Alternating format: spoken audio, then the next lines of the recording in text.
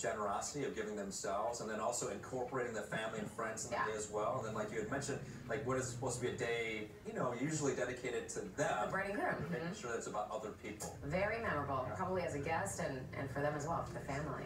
All right, it's just about 6 a.m. right now. Here's what's happening today in LA this morning. Yeah, breaking news right now. Bold and messy burglary in Beverly Grove. Burglars target a pop-up store.